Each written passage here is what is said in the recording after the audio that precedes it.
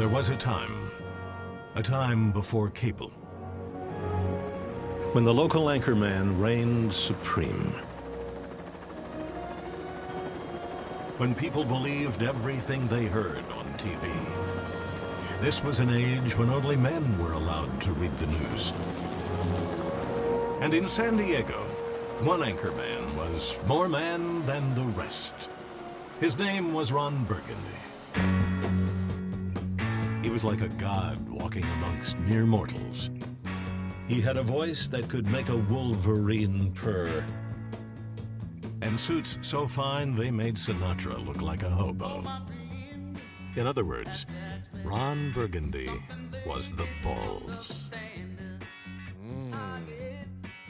I look good. I mean, really good. Hey, everyone! Come and see how good I look!